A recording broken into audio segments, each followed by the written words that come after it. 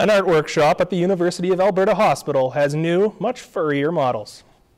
Patients, hospital staff, and other walk-ins took part in the McMullen Arts Workshop Thursday afternoon. Their model, a friendly therapy dog named Gertie.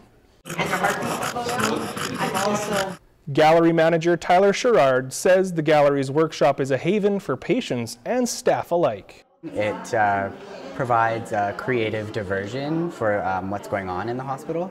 So it might, take their mind off of things, or, a distraction from what's going on sometimes in the hectic world of a hospital. If you'd like to take part in the workshop, it runs every Thursday from 2 to 4 p.m. at the Walter C. Mackenzie Center at the U of A Hospital. Drop-ins are welcome.